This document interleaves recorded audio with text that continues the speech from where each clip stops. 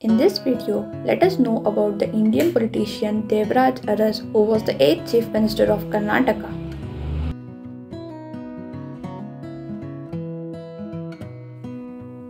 Devraj Aras served 2 terms as Chief Minister of Karnataka, first time during 1972 to 1977 and second time during 1978 to 1980. He is also the longest serving Chief Minister of Karnataka in terms of days of tenure in his office.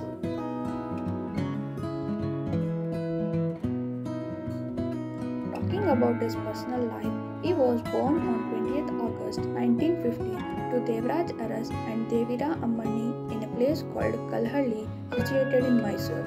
He belongs to Arasur community, who are the distant relative of the royal Wadayar family. His primary and higher school education was done at Arasur boarding school in Mysore, and the further education was completed in Central College in Bangalore and took a BSc degree. After completing his education, he returned to his village and engaged himself in agriculture, but his innate talent of leadership did not permit him to stay in the village and brought him into the politics. He entered politics in the year 1952 by contesting in first general election held in the country after independence, and he easily won a seat and became the member of Legislative Assembly for 10 years. Under his leadership, his party won more than 75% of the seats. His period of administration is greatly remembered for the improvements he made for the depressed classes of Karnataka, especially backward classes and scheduled caste. In response to that time Prime Minister Indira Gandhi's scheme Garibi Hatao, Devraj Aras formed a state cabinet dominated by technocrats and academics. His first priority was always the land reform, and he had the slogan called Land to the Tillers, under which he made efforts to have an equalized distribution of land throughout the state. Under his period, Karnataka also became the successful state in overall country to have a successful land distribution. Other schemes under his period were building a shelter for migrant workers, forgiveness of rural debts, and a plan to have an electric bulb for every house.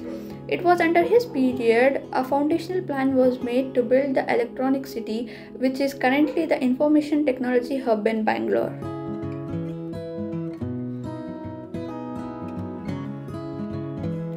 Now, let us have a look on his achievements.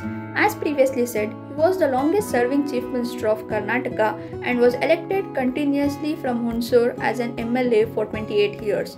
He established hostels for students belonging to backward and minority section. About 16,000 unemployed graduates were confirmed with work under stipendary scheme. The land reform scheme done by him, in which tillers became the owner of the land, was exemplary. Mysore districts had the highest incidence of bonded labor during that time in India, and the decision of the Earth's government to abolish it was remarkable. So basically, Devraj Aras was one of the greatest social reformers the state had seen. He was the voice of the poor and stood for the cause for downtrodden in the society. He must be remembered for rescuing poor people from the clutches of the rich moneylenders. Well, that's how Devraj Aras, being the Chief Minister of Karnataka, contributed to our society and developed our state. Thank you.